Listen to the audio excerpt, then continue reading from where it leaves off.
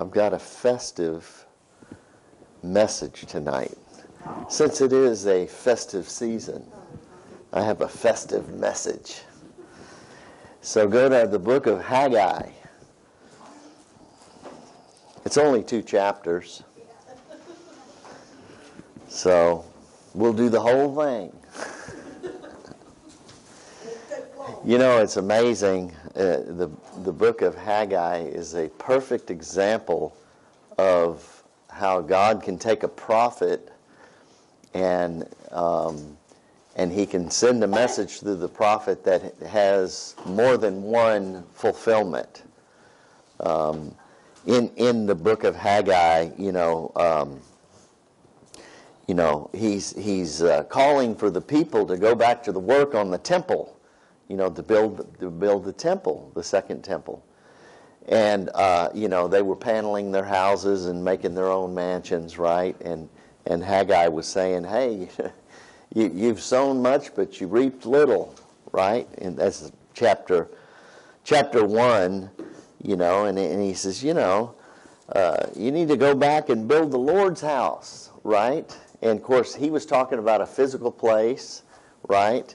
And yet, at the same time, the book of Haggai is very prophetic for the end times, right? And it's just a perfect example of that there's another house that God's working on, and that happens to be you, right? Yeah. So, but it's interesting, in the Amplified Bible, he details in the little preface there, all about what they were doing at the time, and he's calling these people to work, get back to work, right? But so he goes on down, and in chapter 2, he says, in the 7th month, on the 21st day of the month, in the 2nd year of Darius, king of Persia, came the word of the Lord by the prophet Haggai, saying, speak now to Zerubbabel, son of Shealtiel, governor of Judah, and to Joshua, son of Jehozadak, the high priest, and to the remainder of the people, right? The remainder of the people. Now, like I said, this has more than one fulfillment, and the fulfillment we're mostly going to talk about tonight is the fulfillment for us. He's talking to us. You're the remainder of the people, right? You're the remnant. That would be the remainder. Back then, some went into exile, some went to Jerusalem, some went to Egypt, some went to Babylon, right? So here's the remainder of the people. And it's interesting, I looked up these names. Of course, Zerubbabel means out of Babylon, out of the world, out of confusion. It comes from another word, to flow away from. Well, if you're in the Spirit, you can flow away, right?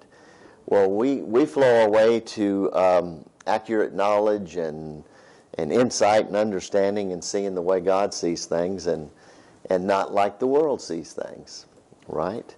So that's what Zerubbabel means. And see, that's you. You're coming out of Babylon, which is what we've been ministering for quite a long time now, coming out of Babylon. And Shealtiel means I have asked of God. Well, what does God tell us to do? What did Jesus tell us to do?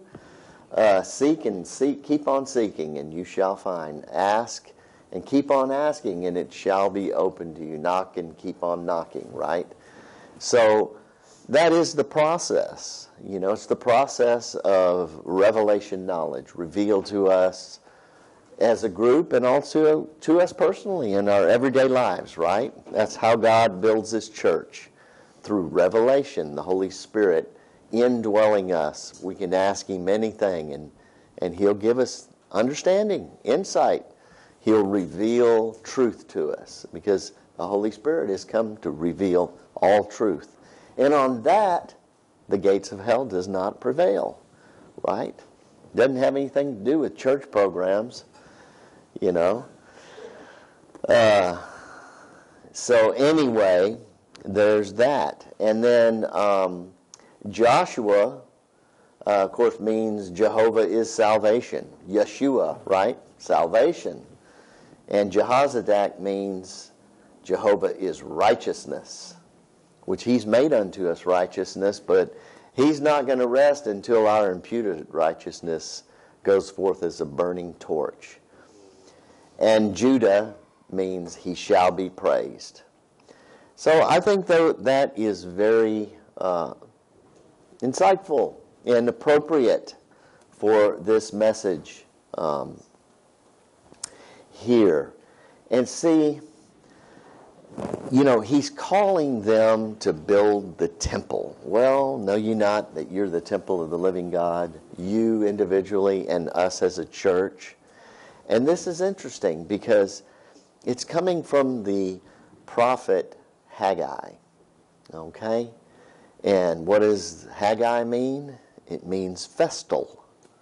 That's what his name means, festal. I told you I had a festal message for you. So with that, go to Hebrews chapter 12. I like hearing that from the back of the room there.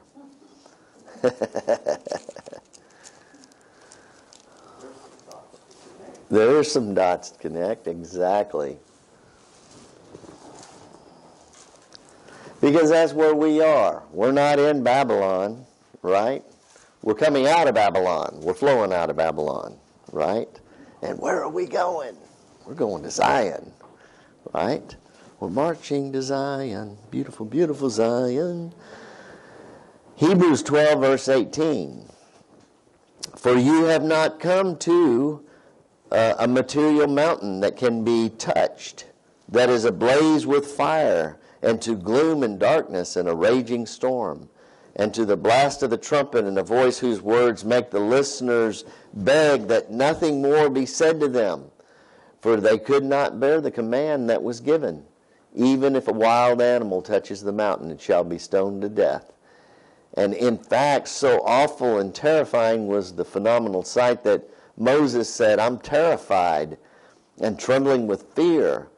But rather, you have come to Mount Zion, even the city of the living God, the heavenly Jerusalem, and to countless multitudes of angels in festal gathering. Right? That's what we've come to the church of the firstborn who are registered in heaven, and to God who is judge of all, and to the spirits of the righteous who have been made perfect, and to Jesus, the mediator of a new covenant, to the sprinkled blood which speaks of mercy, a better and nobler and more gracious message than the blood of Abel.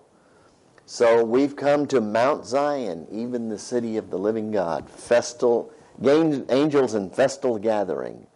And that's what Haggai's name meant. It meant festal. And what does festal mean? Well, it has to do with feasts, right? It has to do with a festival, right? I mean, it was a great thing to go back and rebuild the temple and rebuild the wall, right? I mean, God was calling them to their future, right? That he hadn't cast them off, that they weren't judged forever, right? Go back to Haggai. Hey, you want to keep your place there because we're going to go back to it all night because we're going to go through Haggai. So, to the remainder of the people, okay? Hello, Zerubbabel, and the remainder of the people. Who is left among you who saw this house in its former glory? Remember those days? Remember our former glory? Remember those times? And how do you see it now? Is not this in your sight as nothing compared to that? Yet be strong and alert and courageous, O Zerubbabel, says the Lord. Be strong and alert and courageous, O Joshua, son of Jehozadak, the high priest. Hello, priests. And be strong, alert, and courageous, all you people of the land, says the Lord, and work. For I am with you, says the Lord of hosts. And of all times, this is not a time to not work. This isn't a time to rest, is it? This isn't a time to camp at the 70 Palms and take our ease and lay around on our inflated mattresses, right? This is a time to work. And what is our work? Our work is to believe. That's our work. Our work is to bring forth the Word as the Holy Spirit reveals it to us, because God has a lot to do. And, we're only strong in the Lord when we're with Him. Go to Ephesians chapter 6.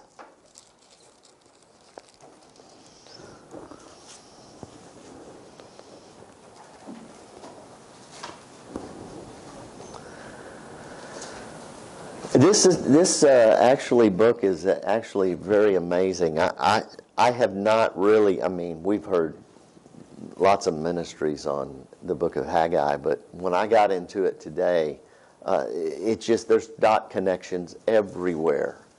And it's a very prophetic chapter, a very prophetic book. But in Haggai 6 verse 10, he says, Ephesians 6 verse 10, in conclusion, be strong in the Lord.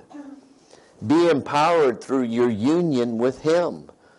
Draw your strength from Him, that strength which His boundless might provides. That's where we're strong. We're strong in Him. In ourselves, we're not strong. We're weak in ourselves, but that's a good thing, actually. Because, when Paul was caught up to the third heaven and he got the thorn in the flesh because of the exceedingly great revelations that God had given him, and he cried out, and God says, my grace is sufficient for you. My strength is made perfect in your weakness. Because why? Because in our weakness, we turn to the Lord. And the Lord has everything we need. Everything. He has all wisdom, all knowledge, all strength, all healing, all understanding, everything we need. If we run to Him, if we seek, ask, and knock, He's got the answer for us, right? So we're strong in Him. So He's telling Haggai, be strong and be what? Alert. Well, alert. Go to Mark chapter 13. This is kind of preliminary, but this is good to know. This is, we need to be encouraged by these words from the Lord.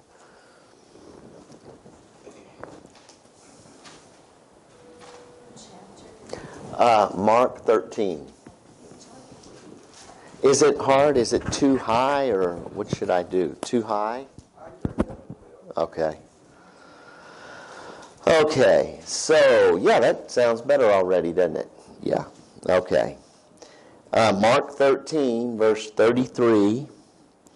So Jesus is saying, be on your guard, constantly alert, and watch and pray, for you don't know when the time will come, right? It is like a man going on a journey, and when he leaves home, he puts his servants in charge, each with his particular task. And he gives orders to the doorkeeper to be constantly alert and on the watch. Therefore watch. Be cautious and alert, for you do not know when the master of the house is coming, in the evening, at midnight, the cock crowing, in the morning. Watch, I say, lest he comes suddenly and unexpectedly and finds you asleep. And what I say to you, I don't say to anybody else, because y'all are special.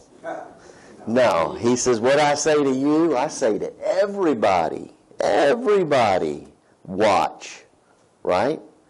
Give strict attention. Be alert. He's not asking us to do anything that he doesn't do. When he told Jeremiah, look over there in Jeremiah 1. Jeremiah chapter 1. God doesn't, He's not asking you to do something that's impossible.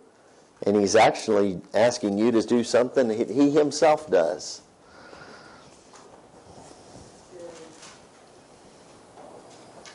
In Jeremiah chapter 1, he says, verse 11, "Moreover, the word of the Lord came to me, saying, Jeremiah, what do you see? And I said, I see a branch or a shoot of an almond tree." And that's the emblem of alertness and activity. And then he said, the Lord said, "You have seen well, for I am alert and active, watching over my word to perform it." So what does that tell you? Well, it tells you what we should be alert and active and on our guard about is for His word, right? God's going to fulfill His word. You know, He's saying, well, you don't know the time, but if you're alert and you're active, you will know the time. You will. We already know the seasons. You know, we already have the template. It's just what year is it going to be, right? And then when the day comes, exactly what hour it's going to be, right? But God watches over His word to perform it. And be courageous. Go to 1 Corinthians 16. Be strong, alert, and courageous. That's pretty much what he told them, Joshua, when they came out of Egypt after Moses had died. I think it's 1 Corinthians 16. Yeah.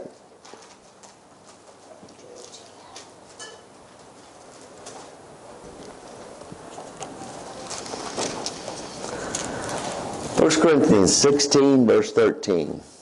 Yeah. This is Paul. He says, "Be alert and on your guard. Stand firm in your faith. Act like men and be courageous." Right? Even you women can act like men and be courageous. Even you women can be a man-child, right? Because He's called us to be like that. Strong as for lifting. A man-child, right? And we can lift over all the shield of faith, saving faith, right? Praise the Lord. But this is what he's telling them. Go back to Haggai. Be strong, alert, and courageous. And in these times, you know what? We're going to have to be courageous. But thank God that He provides that for us. I mean, have you ever seen anything like this mess that's happening now? Wow. Total lawlessness. Lawlessness from people who are supposed to be, they're all lawyers. They're all lawyers up there in Washington, and the most lawless people there are, right? It's just they wear fancy suits and drive fancy cars and live in fancy houses. Of course, they're not when they first get there, just, right? Then all of a sudden, they're all millionaires. Wonder how that happens, right? Well, you know, if you don't stop lobbying, that's just the way it's going to be. It's all that's kickbacks and bribes under the table. And they're never going to stop it, just like they're never going to get on the same health care plan you're on. They're never going to get on the same retirement plan that you're on, because those plans are crummy. They got great plans, right? And so those people are never motivated to do better or work for you. Why should they? It's all self-interest. And just the corruption just gets worse and worse. Right?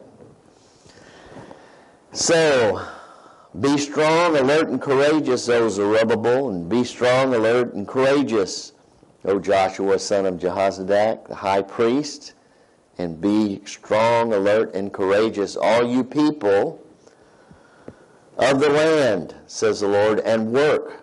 For I am with you, says the Lord of hosts. Man, that's the best of news of all of it, is He is with us. You know, it's God's plan. It's His idea. It's His way. And He's called us to it. I mean, thank God we didn't go my way or somebody else's way. No, we're going. Jesus said, "I am the way."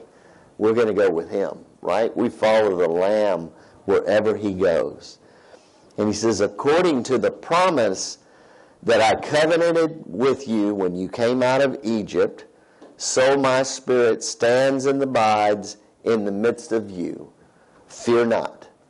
And God would say to you tonight, according to the covenant that I made with you when you came out of the world, when you made Jesus Lord of your life, right? He says, my Spirit stands and abides in the midst of you. It still does. Right? Of course. Fear not. Fear not.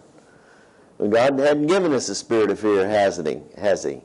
No. He's sound mind and self-control. Right? So, let's see. Where do we go from here? For thus says the Lord of hosts, yet once more, in a little while. Wow. How many years ago was that? Let's see. I think it was 539 BC. So 2,500 years ago. He said, in a little while. Right? Just 2,500 years. 1,000 Just, years is one day. right. Just a blip. It's 2 days ago. Right. It's 2 days ago. 2.5 days ago. Right? In a little while, I will shake and make tremble the heavens, the earth, the sea, and the dry land. Wow. Wow. Well, that's what's coming, right? You know, the powers that be that we see today, and you know, we talk about America, but I mean, it's worldwide. But we live here, and so we see it firsthand, or we see what we think we see anyway. You know, you really have to go to the Holy Spirit these days because the news media there's no real journalism anymore. It's all a narrative by the parties. And, you know, it's looking more and more like the wings of the eagle are being plucked. That's becoming pretty evident. And we shall see how that shakes out, what that really looks like, right? In the coming days, and I don't think it's going to be long. I think right now the wings of the eagle's wings are being plucked in Daniel 7 verse 4. But you know, in this time, even when the Antichrist begins to rule, he only rules for 42 months, 3.5 years. That's less than a term of a president of the United States. He only rules for 42 months. I mean, God's got a plan. He's just not going to let it go on forever. And the beauty of it is, if we will listen, if we will respond correctly, if instead of taking up arms and doing it by the arm of the flesh, if we will do what God's prescription is to do prophetically in Scripture, God will have a place prepared for us. A retreat, it says. You know, a retreat isn't an offense. And we as American patriots, you know, we're not retreat. That sounds like defeat. But that's not the way God looks at it. You know, even when Jesus knew, he knew that the Pharisees were plotting to kill him. And so he was like, oh, well, I'm not going in that town then. I'm going to go someplace else. And he healed all these other people over here. Right? It was like, oh, why didn't he get his disciples and get some billy clubs and go beat up them Pharisees? Probably a bunch of wimps anyway. Well, that's not how God does things. That's not how he does it. And Jesus listened to the Father, right? He didn't do anything. He said, I'm able to do nothing of myself. And so he retreated to another place. But he didn't finish. He didn't stop what God was doing. He healed a bunch of people over here.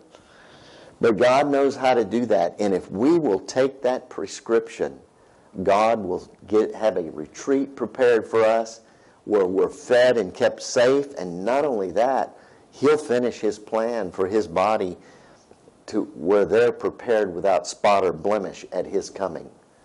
And that is what we're looking forward to, because God's not going to fix Babylon. He's not going to fix the world. He wants you to come out of it so He can fix you, because when His Son comes back, He wants you to rule with Him. See, our destiny is not heaven. That is not our destiny. Most of the body of Christ believes our destiny is heaven, and it's not. The man-child doesn't stay there, and even the woman, even those who are caught up at the seventh trumpet, right, at the end of the Antichrist reign, right, they're only there for 40 days, right, and then they come back with Jesus to rule and reign the earth. Our destiny is not heaven. It just isn't. Yeah, of course, to be out of the body, to be present with the Lord. If you die, there's no condemnation, right? But our destiny, why do I say ours? Because God's given us the revelation of it. You know, He's got to have somebody that's going to rule and reign with Him, right? And our destiny is not heaven. It's the earth. Thy kingdom come, Thy will be done on earth as it is in heaven. Right? That's what He's called us to. And I look at that and go, you must be having me mixed up with somebody else, God. You got the wrong person, because I'm not cut out for this. But, quite quickly He gets me to shut up and go, yeah, you're my work of art. You know, it's not up to you to do this. It's up to Him. It's up to us to believe it. Right? That's what we got to do. Believe it. Right? I mean, look what He told Mary. Wow. And what did Mary say? According to your word, so be it unto me, God. Look what He told her. I mean, that was just impossible. Right? I'll read that a little later. But anyway, where was I? He's going to make tremble not only the heavens, but the earth, the sea, and the dry land. So with that, go to Psalm 46.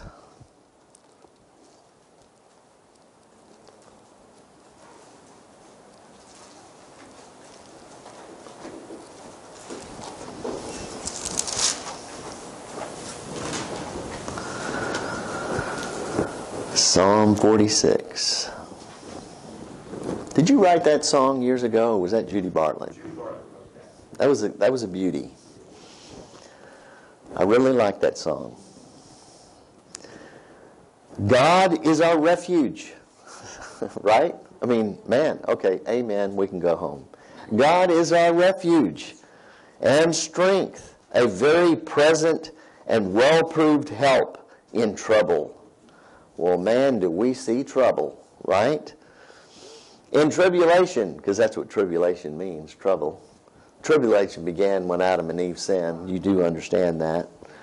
When did the tribulation begin? Yeah, when you were born.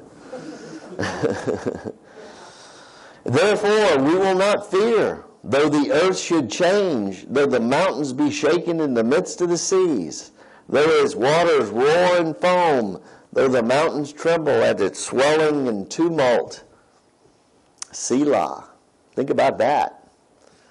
There is a river whose streams make glad the city of God, the holy place of the tabernacles of the Most High. God is in the midst of her. She shall not be moved. God will help her right early. The nations raged, the kingdoms tottered and were moved. He uttered His voice, the earth melted. The Lord of hosts is with us. The God of Jacob is our refuge. Selah. Think about that one, right? Come, behold the works of the Lord, who has wrought desolations and wonders in the earth. He makes wars to cease to the end of the earth. He breaks the bow into pieces and snaps the spear in two. He burns the chariots in the fire. Let be and be still. Know that I am God. I will be exalted among the nations. I will be exalted in the earth. The Lord of hosts is with us. The God of Jacob is our refuge. I mean, wow. Right? He's with us. And we're with Him. He's in us and we're in Him. Right? And if we can just take his prescription and believe him to the end, we shall be saved to the uttermost. He is going to do it. I told you this was a festive message, right? He's going to fulfill his feast days. Well, there's your festival right there, right? First fruits and trumpets and the Day of Atonement. And 1,000 years later, Feast of Tabernacles. Go to Isaiah chapter 2.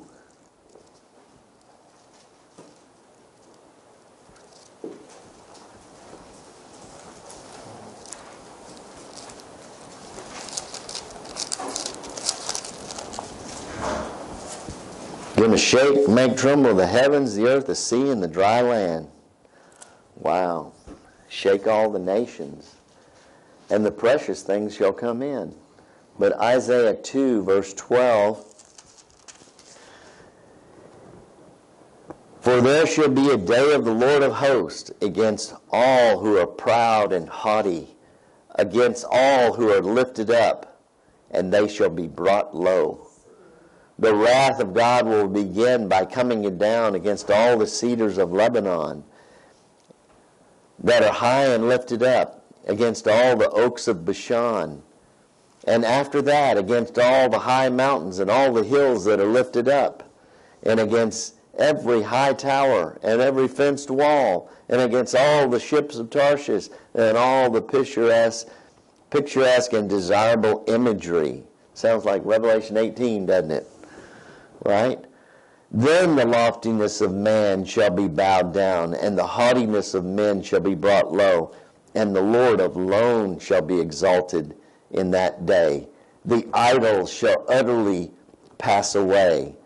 Then shall the stricken, deprived of all that which they have trusted, go into the caves of the rock, into the holes of the earth, from before the terror and the dread of the Lord, from before the glory of his majesty, when he arises to shake mightily and terribly the earth. See, God isn't going to let it just keep going on and on and on. He sees. He sees what's happening. And, he's not willing that any should perish. God is trying to save everybody. Does that mean everybody will be saved? No. But a lot of people will, because when his judgments are in the earth, and only when his judgments are in the earth, will the inhabitants of the world learn righteousness. Right? God gets people to turn. He knows how to get people's attention. In that day men shall cast away to the moles and to the bats their idols of silver and their idols of gold. Right? The pro football teams, right?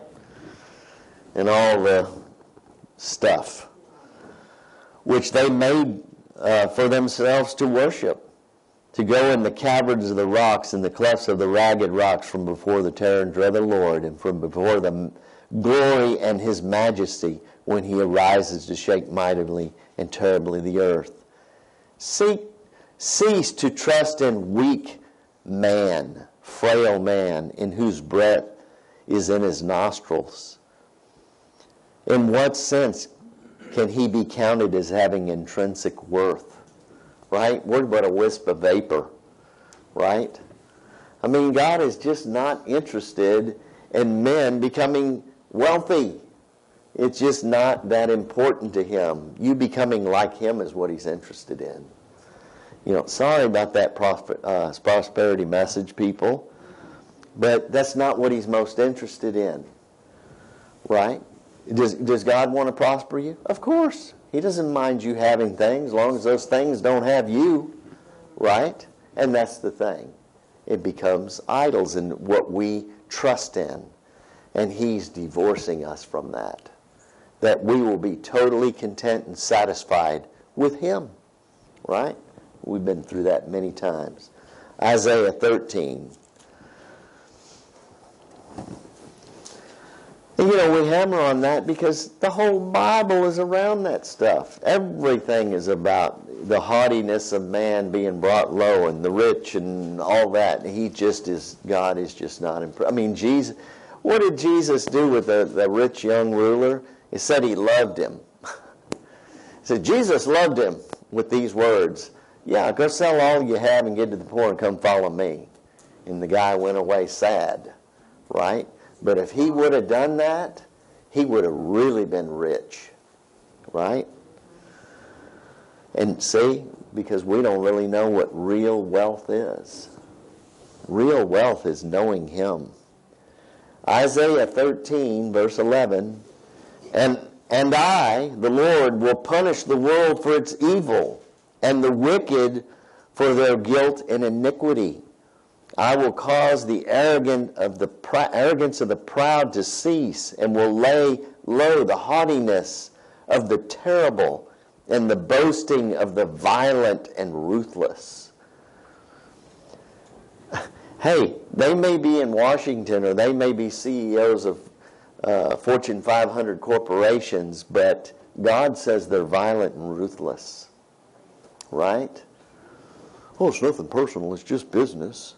Yeah, as they ruin everyone's lives by telling them they have to close their businesses because of a disease that kills less than 1% of the population.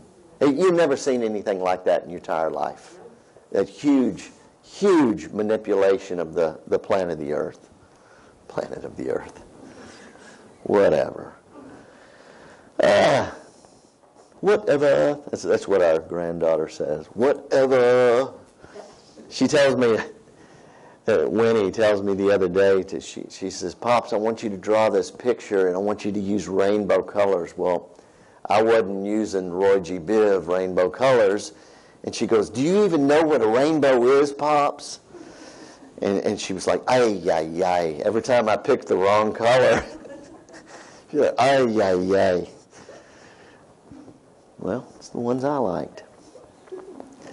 He says, I will make man more rare than fine gold, and mankind scarcer than the pure gold of Ophir. Therefore, I will make the heavens tremble, and the earth shall be shaken out of its place. And at the wrath of the Lord of hosts, in the day of his fierce anger. Right? He's just not going to wink at all this stuff. You know? I mean, we look at it and we're like, oh man, Lord, how can these people just get away with this? Well, he's watching. He's watching. All right, go to Hebrews chapter 12 again.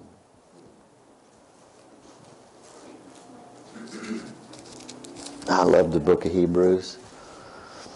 I love this Bible. I had a blast in the Word today. I mean, it's just amazing. The Word is amazing. It connects perfectly. Every bit of it from Genesis to Revelation. It just perfectly connects together. God's not an author of confusion. His Word is perfectly connected. He is not confused. He knows what he's talking about. Right? We're flowing out of that confusion. Okay, Hebrews 12, verse 26. Then, at Mount Sinai, his voice shook the earth. But now he has given a promise, yet once more I will shake and make tremble not only the earth, but also the starry heavens. Now this expression, yet once more, indicates the final removal and transformation of all that can be shaken, that is, of that which has been created, in order that what cannot be shaken may remain and continue. Let us therefore, receiving a kingdom with festal gathering, right, that is firm and stable and cannot be shaken, offer to God pleasing service, acceptable worship, and with modesty and pious care and godly fear and awe. For our God is indeed a consuming fire. Right? See, if we are in Him, we're in His kingdom, and it can't be shaken. You're thinking, well, I'm on the earth. How can that be? Well, God is our refuge and our strength. He can do it. He can have us out there in the wilderness and have a pavilion over us. and keep us protected from all the judgment that's going on in the earth. And that's exactly what he's going to do, because he said he's going to do it, right? And what we need to do is take that prescription. Do that. Do it his way. Otherwise, you're going to find yourself in a heap of trouble, right? Go back to Haggai before we move on.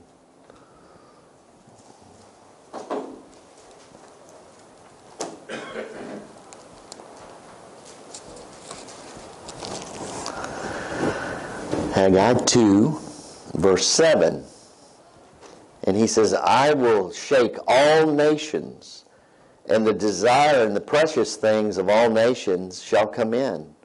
And I will fill this house with splendor, says the Lord. The gold is mine, the silver is mine, says the Lord of hosts. The latter glory of this house shall be greater than the former glory, says the Lord of hosts. And in this place will I give peace and prosperity. Well, praise God, right? Go to Luke 21. Shake all the nations, and the precious things shall come in. I know what's precious to me, and I'm believing they're coming in.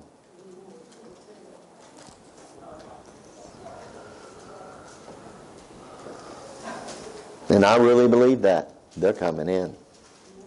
Praise God. I know y'all's are too. Luke 21:25, and there shall be signs in the sun and the moon and the stars. We've seen that. More to come. There will be distress, trouble, and anguish of nations in bewilderment and perplexity. Right? Without resources, left wanting, embarrassed, in doubt, not knowing which way to turn. Right? At the roaring of the tossing of the sea. Right? The masses of the people. Men swooning away and expiring with fear and dread and apprehension and expectation of the things that are coming on the world. For the very powers of the heavens will be shaken and caused to totter. Let's look at that. The powers of the heavens shaken and caused to totter. Go to Isaiah 24. See, we're getting down to it now where, Satan is the prince and the power of the air, the ruler of this present darkness, him and his fallen angels, and those things are going to be shaken, caused to totter. Wow. We've got some exciting times ahead.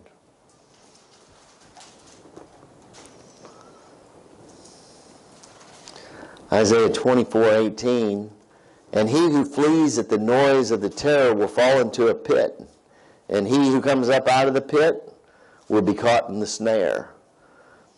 See, that's why you go to the wilderness, so you don't find the pit. You don't fall into the pit in your panic, right? For the windows of heavens are opened, and the foundations of the earth tremble and shake.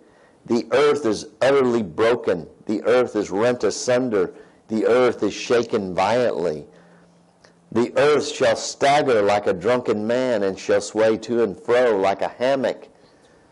Its transgression shall lie heavily upon it, and it shall fall and not rise again.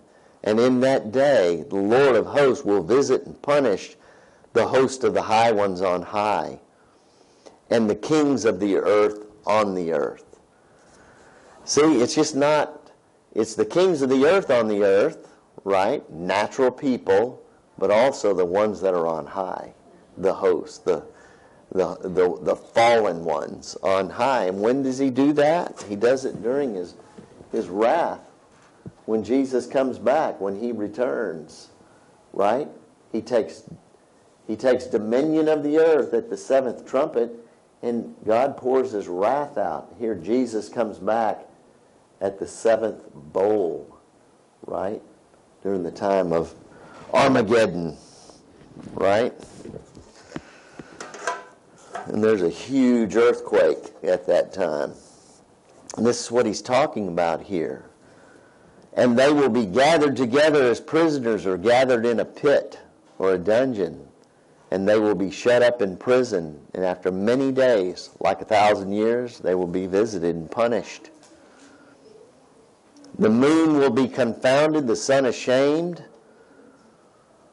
when the Lord of hosts, who will reign on Mount Zion and in Jerusalem, and before his elders, will show forth his glory. Well, where's Mount Zion in Jerusalem? Here in the earth where he is, that you're a part of now already, right? Praise God. Joel chapter 3.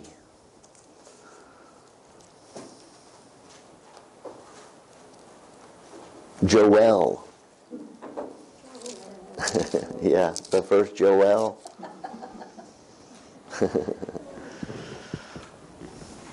I guess maybe that's how they say it south of the border. The first Joel. That's how Hap sings it. Hap's a little Mexican. I got a feeling Hap's getting a sombrero for Christmas from Tom. Oh, man. Tom does a good interpretation of Hap. Anyway. Get silly. Let's see. Joel chapter 3, verse 14. Multitudes, multitudes in the valley of decision. For the day of the Lord is near in the valley of decision. You know, we had somebody come out to the property the other day to look at doing some work. And, you know, he drove up and he was like, wow, what in the world are y'all doing out here? And it was like the Lord just dumped a honey bucket on this guy. I mean, I just went to preaching this guy. And he was just like, I totally believe that, dude. You know, we believe we're in the end times and we're coming out of Babylon. And so we looked the property over and did some surveying and what have you. And then we're walking back to the house and he goes, but really, man, what's fixing to happen? You know, well, we have multitudes in the valley of decision. People want to know what's fixing to happen. No one has ever seen anything like this in our lifetimes, anything like this. And people want to know, this is beyond the pale. What is going to happen? Because there are multitudes in the valley of decision. The sun and the moon have darkened and the stars withdraw their shining. The Lord will thunder and roar from Zion. Hello, Zion. And utter his voice from Jerusalem. That's you. He's going to do that. In you. But the Lord will be a refuge for his people and a stronghold to the children of Israel. Praise God. He's our refuge. He's our retreat. So shall you know and understand and realize that I'm the Lord God, dwelling in Zion, my holy mountain. Then shall Jerusalem be holy, and strangers and foreigners shall no more pass through it. Right? No more fakes. No more. You know, God's gonna bring true faith and to the body of Christ. He's going to grow the body of Christ up.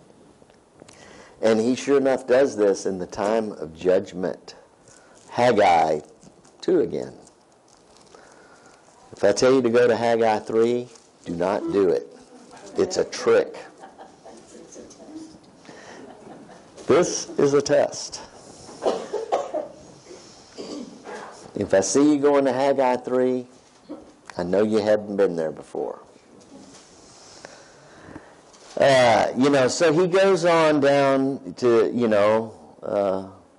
talk about clean and unclean, right? Unholiness is infectious. That's why he says, come out of the world, right? Touch not the unclean thing, right? Come out of Babylon. Because unholiness is, hey, just watch the news media. Have you ever got unholy watching the news media? Oh, yeah. You want to throw your shoe at it, right? probably say a few choice words to it. We won't say here tonight. Unholiness is infectious, right? But holiness isn't, right? You got to choose holiness. You got to choose it, right?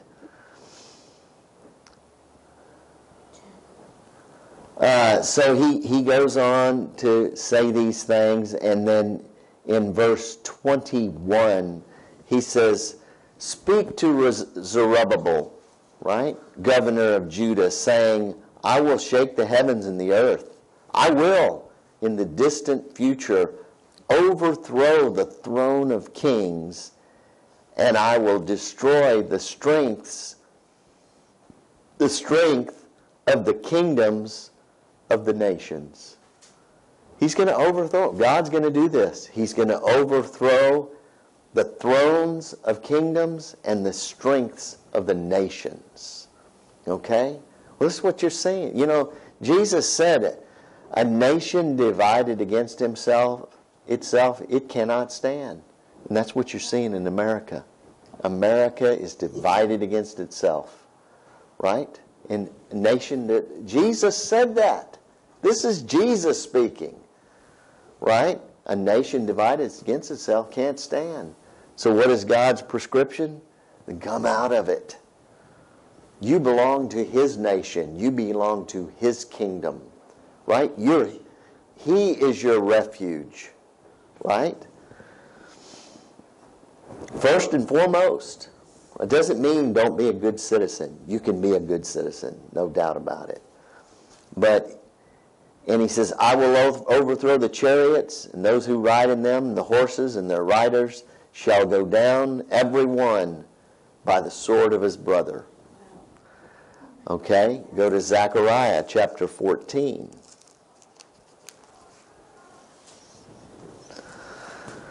I mean, wow. Every one by the sword of his brother. Sounds like civil war. Kind of does, doesn't it?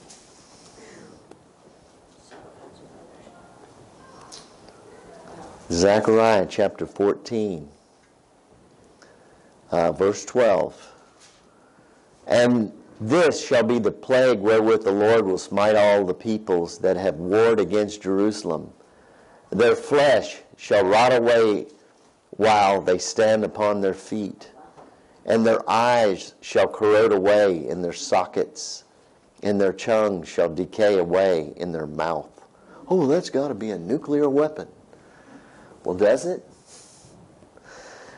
When Jesus is standing on Mount Zion issuing decree, that's more than a nuclear weapon, right? "According to your sons be it upon you," right? "In that day there shall be great confusion, discomfiture, and panic among them from the Lord. And they shall seize each his neighbor's hand, and the hand of the one shall be raised against the hand of the other. And Judah also shall fight at Jerusalem, and the wealth of the nations round about shall be gathered together, gold and silver and apparel in great abundance. And as that plague on men, so shall be the plague on horses and on the mule, on the camel, on the donkey, and all the livestock and beast that may be in those camps. And everyone who is left of all the nations which came against Jerusalem shall even go up from year to year to worship the King, the Lord of hosts, to keep the Feast of Tabernacles." See, we're talking about the 1,000-year reign here. Everyone who's left of the nations, so there's survivors. The earth doesn't end. The populations of the earth even don't end. He says he makes them more rare than fine gold, but still, there's people who survive and go on through the kingdom. And God is preparing a group of people who will be a part of the government along with Jesus that will rule the earth at that time, right? The increase of his government, there should be no end, right? And of peace. "And it shall be that whosoever of the families of earth shall not go up to Jerusalem to worship the King, the Lord of hosts, upon them there shall be no rain, right?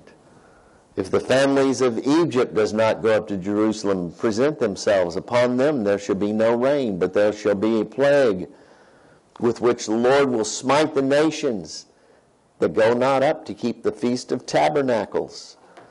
So you think God's not interested in the feast? Those are his appointments. He's very interested in keeping the feast. This shall be the consequent punishment of the sins of Egypt and the consequent punishment of the sins of all nations that do not go up to keep the Feast of Tabernacles. All right, so go back to Haggai. Chapter 2. I'm sure. The last verse, verse 23. In that day, says the Lord of hosts, will I take you, O Zerubbabel, my servant, son of Shealtiel. Right? Hello, Zerubbabel. Right? And I will make you my signet ring, for I have chosen you, says the Lord of hosts. All right, well, is that Jesus? Well, yeah, that's Jesus. That's at least Jesus. But see, Jesus is King of kings and Lord of lords, right? See, he wants to share his kingdom with his people. He's King of kings. There's more kings, right? He's Lord of lords. There's more lords. He wants you to be kings and lords, right? King of kings, Lord of lords. And he wants to make you his signet ring. Not just have a signet ring, he wants to make you his signet ring. Okay? Now, back in Exodus chapter 28, we'll briefly look at that just to give you an idea of a signet ring, right? I mean, I'm telling you, the new age that the world is, purporting to you, that's fake. It's a counterfeit, because a new age is coming when Jesus Christ comes back to rule the earth. He's going to govern it with kings and lords under him, okay? And in Exodus 28:11, he's talking all about getting all this stuff ready for the tabernacle and all that stuff. And in verse 11 he says, with the work of a stone engraver, like the engraving of a signet, you shall engrave 2 stones according to the names of the sons of Israel.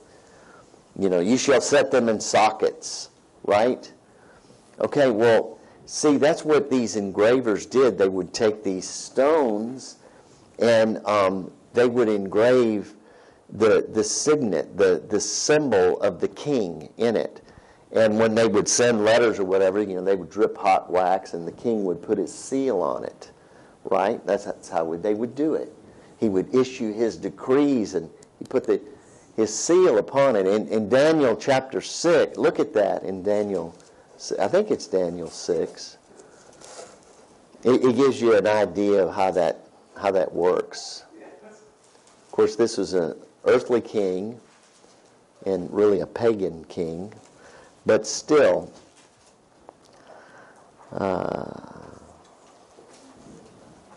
see if I can find that.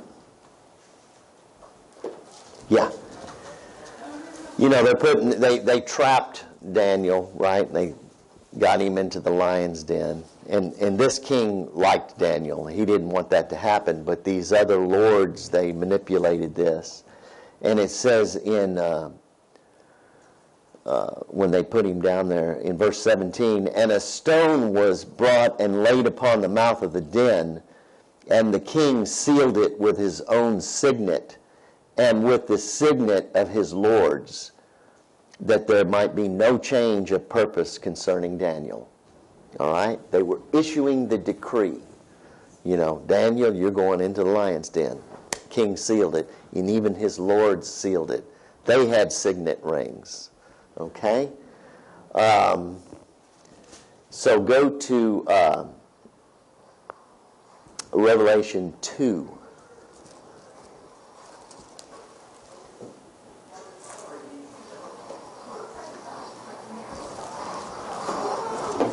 Revelation chapter 2, and we're going to read verse 17. It says, "He who is able to hear, let him listen and heed what the Spirit says to the assemblies. To him who overcomes, I will give to eat of the manna that is hidden, and I will give him a white stone which with a new name engraved on the stone, which no one knows or understands except he who receives it." All right? Okay, so you have a white stone, you have an engraving on the stone, right? And you're the only one that knows what it means, right? But see, that would be a symbol, but he has made you the signet. He's going to make you the signet. So go to 2 Corinthians chapter 3. I hope I have time for this because it's just too good. You do. Good.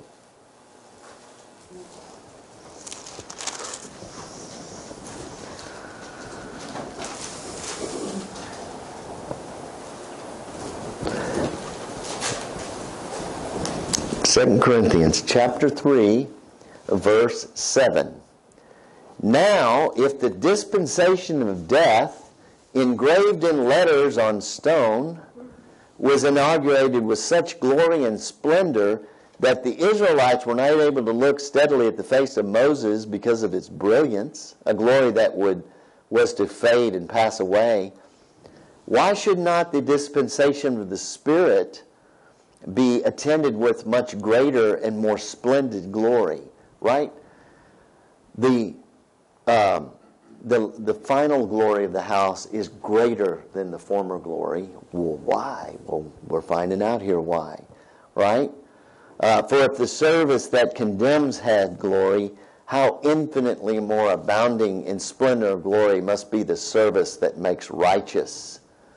Indeed, in view of this fact, what once had splendor has come to have no splendor at all, because of the overwhelming glory that exceeds and excels it. For if that which was but passing and fading away came with splendor, how much more must that which remains and is permanent abide in glory and splendor? Since we have such hope, we speak very freely and openly." Okay? The new covenant that God made with us is so much better. You know, the letter kills, but the Spirit makes alive. Go to Hebrews chapter 8, and we'll nail down that point.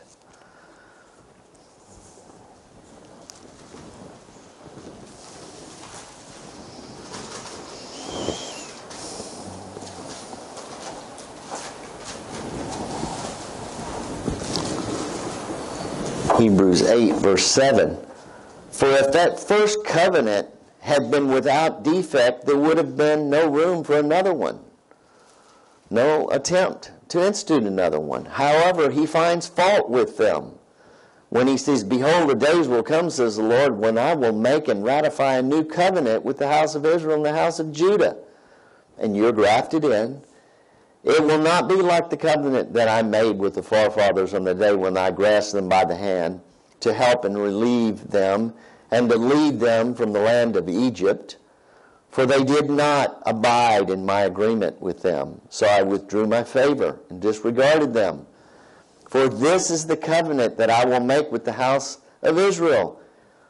After those days, says the Lord, I will imprint my laws upon their minds, even upon their innermost thoughts and understanding, and engrave them upon their hearts. And I will be their God, and they shall be my people." See, he's engraving his signet upon you, upon your innermost being, upon your hearts. Right? That's what he's doing for us. 1 John chapter 3. He's making you his signet ring.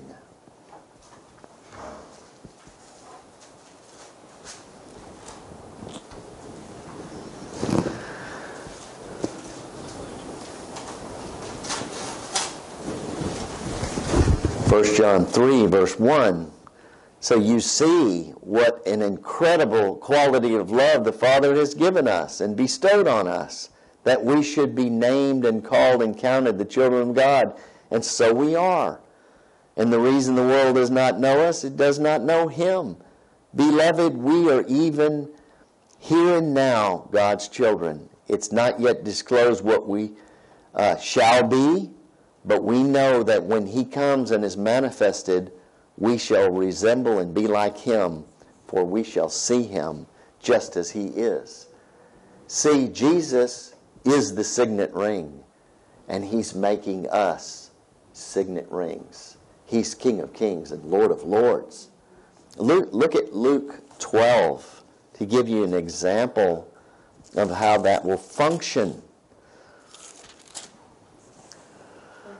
Luke 12.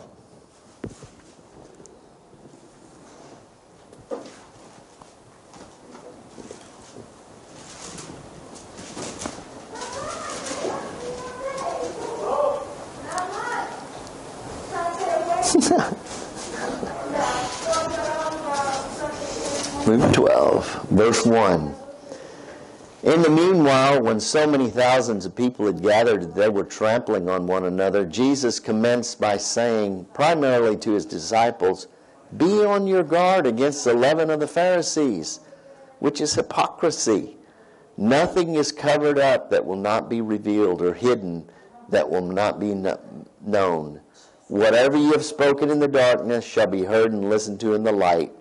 What you have whispered in people's ears and behind closed doors will be proclaimed on the housetops. And my friends, do not dread and be afraid of those who kill the body, and after that have nothing more they can do."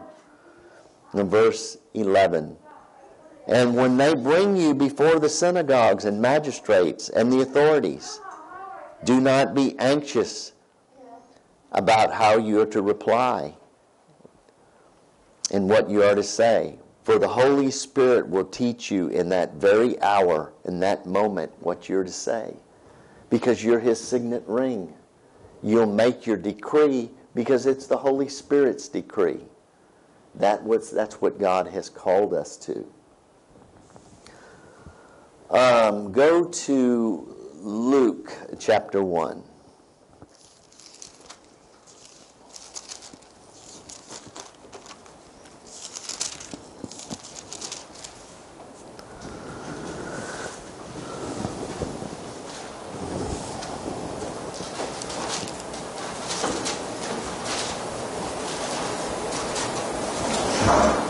You know, the Lord spoke to Mary, and the Holy Spirit was speaking to her in Luke chapter 1. In verse 46, Mary said, "My soul magnifies and extols the Lord. My spirit rejoices in God my Savior, for He has looked upon the low station and humiliation of His handmaiden. For behold, from now on all generation will call me blessed. For He who is almighty has done great things for me, and holy is His name. And His mercy is on those who fear Him with godly reverence from generation to generation and age to age. He has shown strength and made might with His arm. He has scattered the proud and haughty, and by the imagination and purpose and designs of their hearts. He has put down the mighty from their thrones and exalted those of low decree. He has filled and satisfied the hungry with good things, and the rich He has sent away empty-handed." That's just the way it is. That's what God is doing in the earth. See, we haven't seen the total fulfillment of that yet. This is what's to come. The kings of the earth will be judged. The rich will be judged. All this stuff that's happening in America where we live now, politically, this is all being fomented by the super rich of the earth. And God is bringing forth His judgments, and He is our refuge.